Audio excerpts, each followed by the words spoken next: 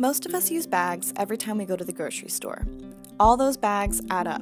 Americans use 100 billion plastic bags a year, and very few of those get recycled. Paper bags aren't much better. They require lots of energy and materials to produce and dispose of. Luckily, there's an easy solution. Bring your own bag. By bringing your own reusable grocery and produce bags to the store, you get your groceries home without all the waste.